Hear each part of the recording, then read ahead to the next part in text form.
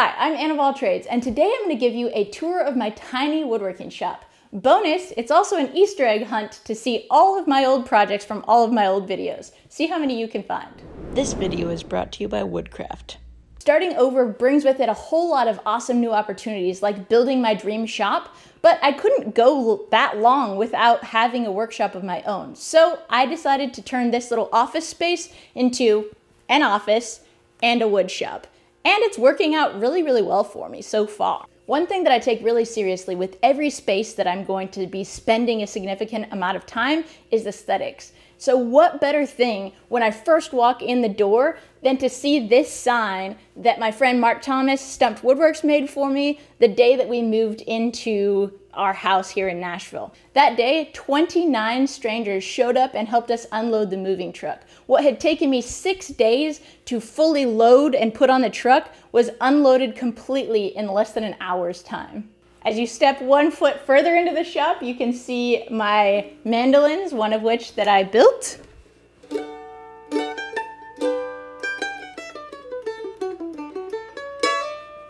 Directly below these mandolins is the shave horse that I built, and I use this obviously to work on chairs and to carve spoons and other things like that. Below it, I'm storing my enormous saw vise. This is for sharpening panel saws. This is my little reading nook, and emphasis on little because this is a very small shop, but it is a huge improvement over my laundry room workshop that I was in before I moved into my bigger workshop in Seattle. So I'm definitely not complaining. I love my tiny wood stove. It keeps scraps and other things from collecting in my shop, and it's just really fun to, have a nice warm fire while I'm reading. Although I probably will have a lot less opportunity to use it here in Tennessee than I did in Seattle, but that's all right. And here we are at my workbench. And right now I'm working on another whiskey cabinet. This is one of my absolute favorite projects for a whole bunch of reasons. First, because I was able to teach this class at the Lost Art Press storefront. And for those of you that have been following me for a long time know that Christopher Swartz is the reason that I pretty much got really into hand tool woodworking.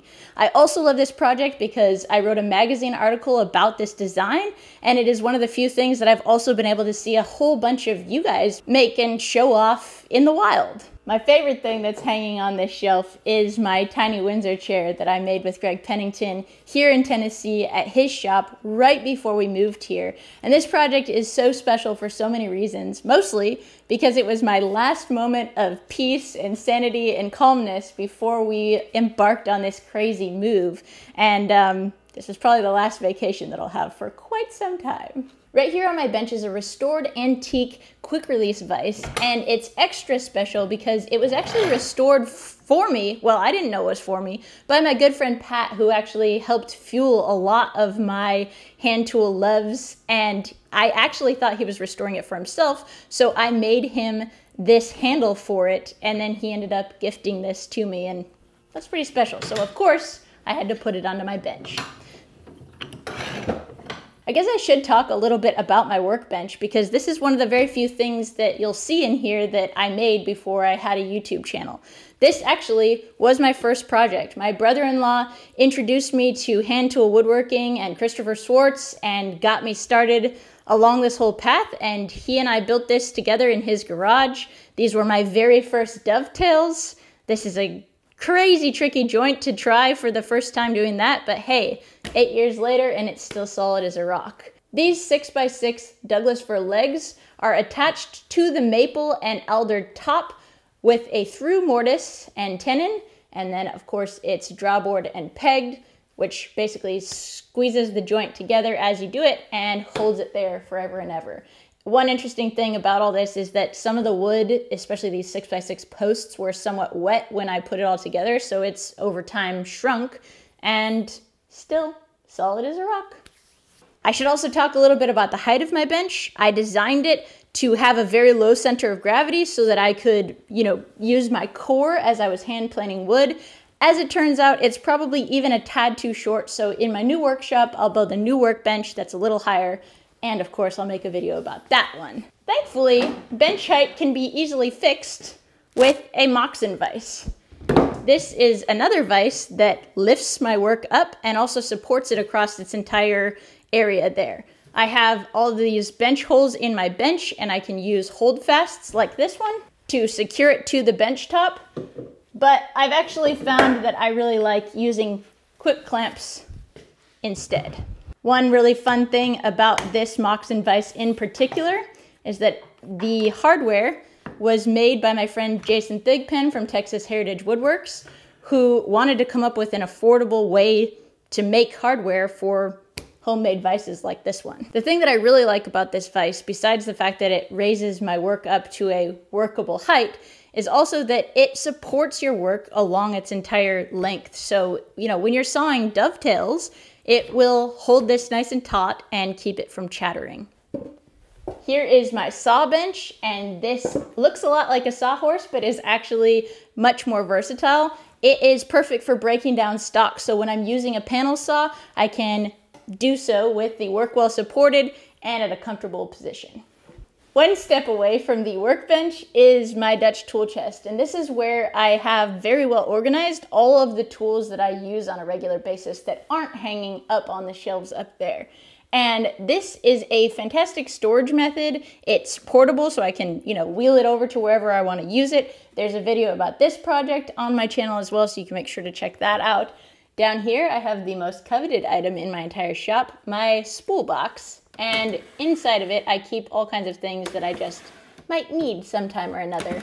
Mostly a lot of rasps and files, and screwdrivers, ruler, those kinds of things.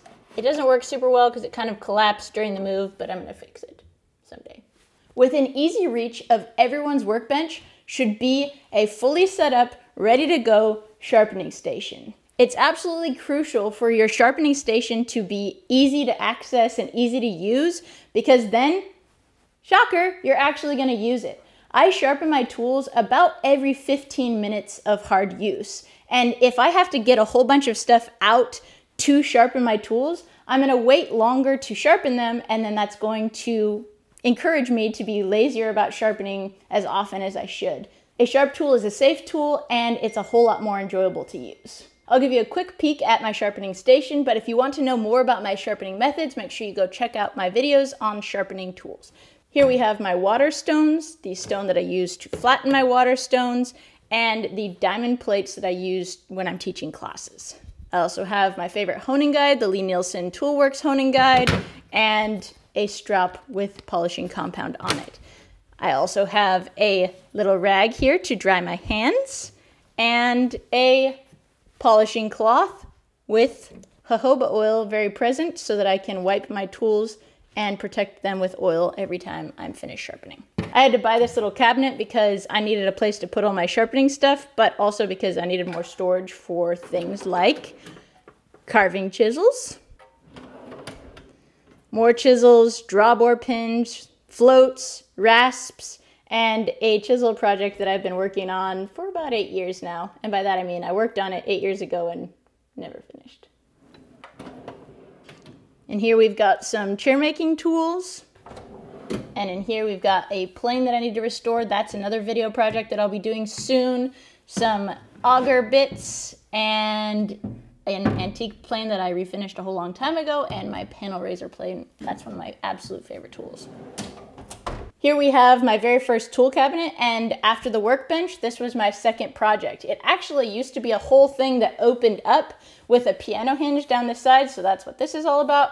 But I decided that it actually worked a lot better as a standalone hanging cabinet, and I gave the other half of this cabinet to Daryl when I sold him our old farm, because it just seemed nostalgic to leave him with some tools and a tool chest that I built while I was there. A few things that I really like about this design are this saw till that, allows me to just keep a couple handy saws right there. By the way, this is my absolute favorite hand saw made by my friend Eric Florup. And also the way the planes are stored in here. This actually was my brother-in-law's idea, and it works fantabulously well. It basically uses gravity to keep your planes perfectly upright and looks pretty cool here. And while I'm standing here, I'll just give a really little thing. This is actually sawdust that I took from my grandfather's workshop when he passed away in 2001. And the craziest thing is that when I open it, it still, to this day, smells like his shop. And that's a pretty cool thing. The awesome thing about this tool chest, much like the Dutch tool chest, is that it also holds pretty much everything you need to have a working set of tools. I have a rip and a cross-cut panel saw, and then my hybrid filed saw by Eric. I have a dovetail saw and a coping saw, a place to hold my scrapers. My chisels are stored in here. I have 2 different router planes there, my spoke shaves there, my grandfather's hand plane that I restored and try to use on every single project. And then you have the only 3 hand planes that anyone really needs, a jointer plane, a jack plane, and a smoothing plane. Inside the drawers are a couple things that are also pretty special. A marking gauge that was made for me by my friend Jeff Hamilton, my furniture stamps that I use to put a touch mark on my furniture, and router plane blades. Router planes are my favorite kind of plane if no one knew that already. Right here we have my spoon carving toolbox, and actually this was my grandfather's toolbox. So again, another piece of significance there. And in here I've got my hook knives, my axes, various spoon carving accoutrements. Behind me here, you'll see the top part of the writing desk project that I did with Mark Spagnolo, the wood whisperer, and that's only because I actually had to repurpose the desk part for my computer when we moved here because I had no other furniture.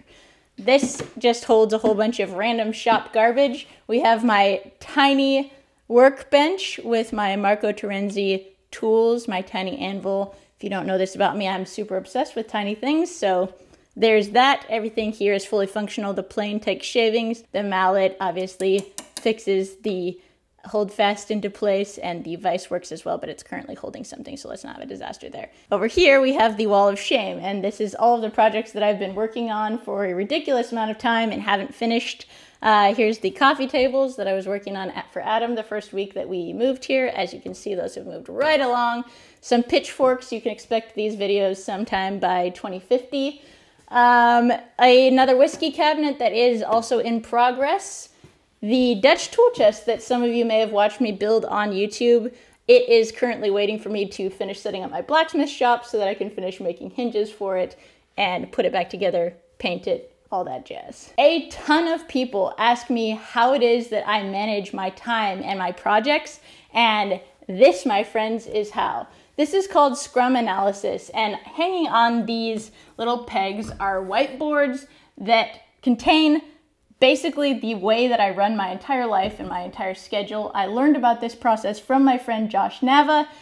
You can look up resources online on Scrum analysis. I've talked a lot about how this helps me manage my focus and my attention deficit, as well as my depression. It works amazingly well, but it's a constantly evolving thing, and yeah, it's helping me do a whole lot more than I was able to do before I started doing it.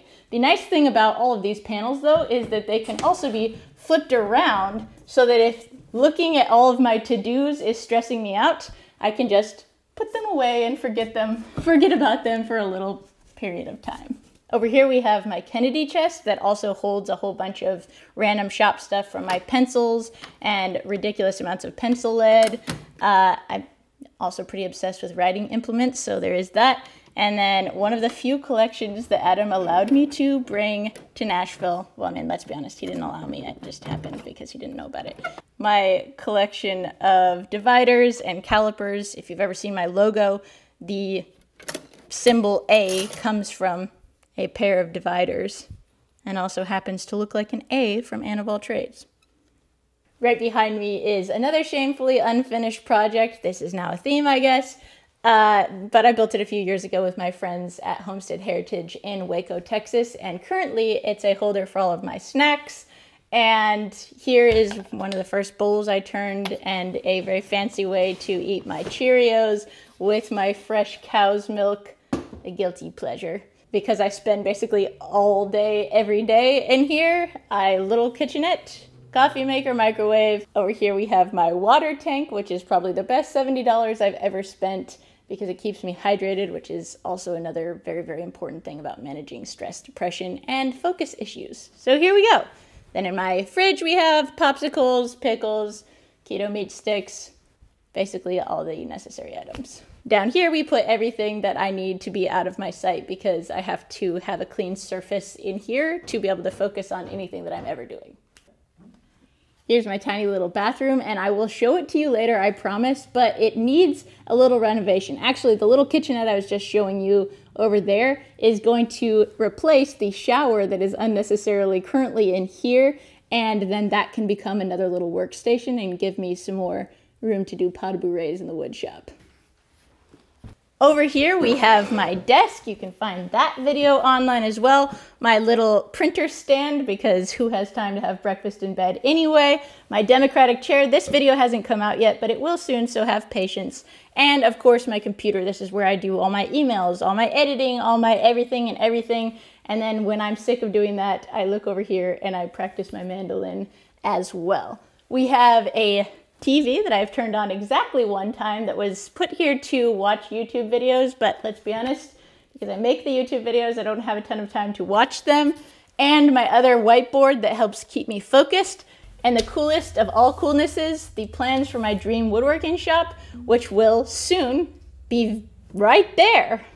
A huge thank you goes to Woodcraft for sponsoring this channel for the last 2 years and making videos like this possible. I am so thankful for their support and the fact that they even exist, because they are a fantastic place to go physically to the store to get advice from actual woodworking experts when it comes to buying tools, buying finishes, and other supplies that you need for your projects. And they have an easy to navigate website where you can buy all those same tools, supplies, and wood for your projects from the comfort of your own home and have it delivered there as well.